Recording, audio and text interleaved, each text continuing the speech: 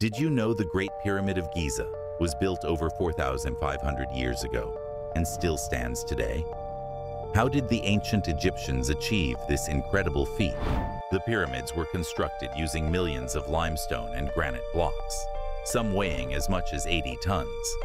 But how did they move these massive stones?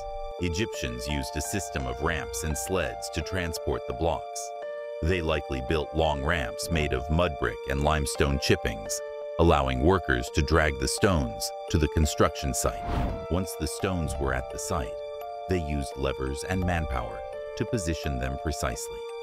Teams of workers would coordinate to lift and place each block with incredible accuracy. The construction process was not just about physical strength.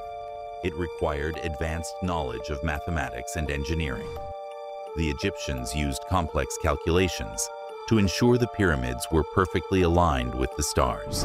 But why did they build these massive structures? The pyramids served as tombs for pharaohs, designed to help them ascend to the afterlife.